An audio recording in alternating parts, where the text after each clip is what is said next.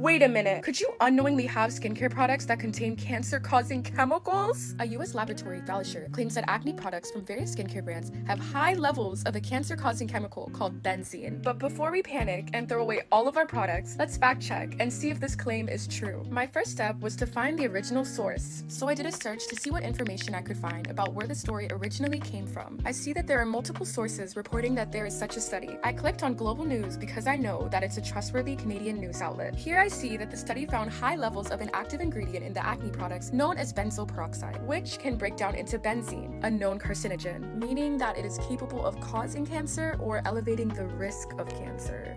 That's not good. From there, I clicked on the first link, which took me to the press release from the US lab Valisure. Once we get an article from a reliable news source, we can say the basic facts are correct and stop there if we like. But just to be sure, I did a quick search for Valisure on Wikipedia to see if the company was reputable, and nothing stated otherwise. I have enough info to see that the study was real and that it was conducted by an independent lab that regularly tests pharmaceutical drugs and consumer products in the US. We rate this claim as true. Some acne products that were sold over the counter in the US were found to contain benzene, which is a cancer-causing chemical. It is unclear if the products listed in the US study were also sold in Canada. Health Canada told Global News that it is reviewing the results from the US lab, and if any Canadians have any questions, they should consult with a doctor or a pharmacist. This is how I fact-check the claim, but you can also check other sources.